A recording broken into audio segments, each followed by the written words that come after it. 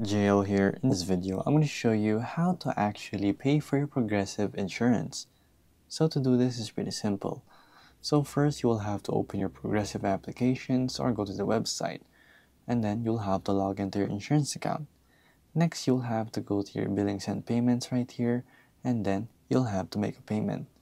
From making your payment, of course, you will have your payment with your auto policy, and as you can see, so tap the choice of your payment right here. So if you want to pay the $924, you can do, and you can also choose another amount.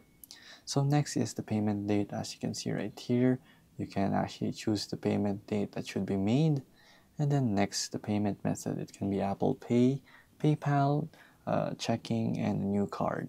So basically, all you have to do is make the payment, and then it will review your payment information and confirm. So once you've done that, all you have to do is press home, and you're on your way.